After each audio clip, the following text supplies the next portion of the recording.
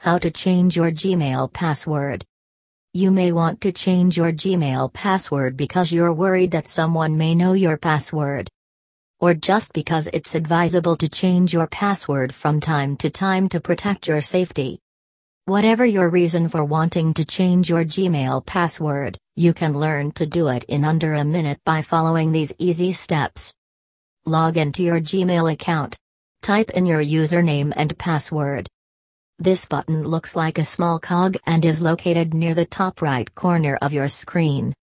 It's the fourth category from the top of the drop-down menu. This will open up the settings menu. It's the fourth item from the left of the top of the settings toolbar. As you type it, you will see the strength of the password to the left of the new password. Pick new password with a high strength for your own security.